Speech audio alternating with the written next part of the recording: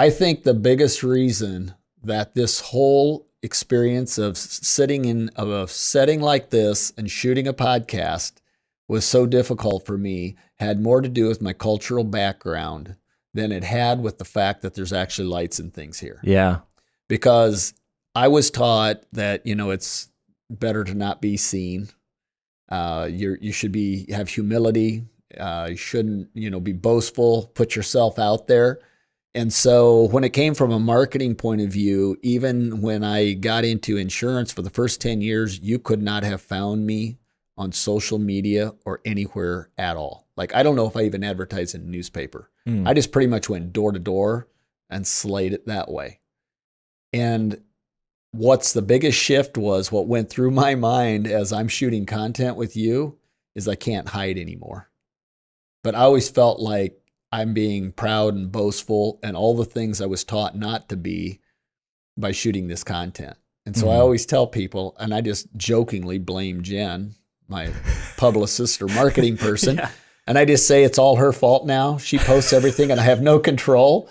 Yeah. And it's kind of tongue in cheek, and I have to force myself to take some goofy little pictures, and I don't do it enough. She's always, you know, come on, do more, do more. Yeah. But it's really a mindset shift I've had to take because I enjoy seeing other people and what their lives are like and the things they're doing. It's encouraging to me. And so I have to think about it from that point of view, that it's beneficial. And I really try to ride a fine line so that I'm not, in some cases where I see people are putting, back to your point, I guess, I see people put a lot of information out on social media, but you realize it's mostly a smokescreen. There's no depth in content. It's there. always the highlight reel. And that is what is very important to us at GBC. Reggie and I talk about that all the time. We got to have content. We've even had, you know, Will Miller's starting to, he's now a motivational speaker for us, and he has already had people into his business to, you know, work with his employees. And he'd go, we just about got to where it was going to get real good.